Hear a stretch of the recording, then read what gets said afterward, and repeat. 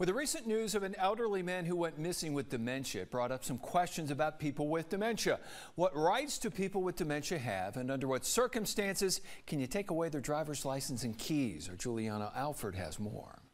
Defining dementia can be an umbrella term for a set of symptoms that include cognitive decline.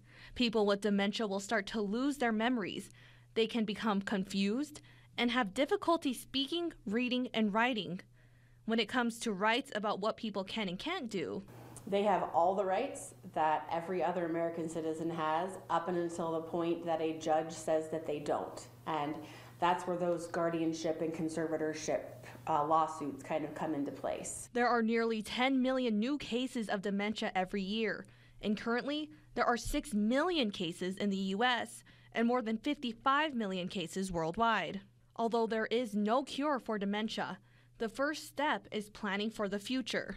It really is about talking with your loved ones, creating a plan, and then also being able to understand that, things do change, but being willing to be flexible in that.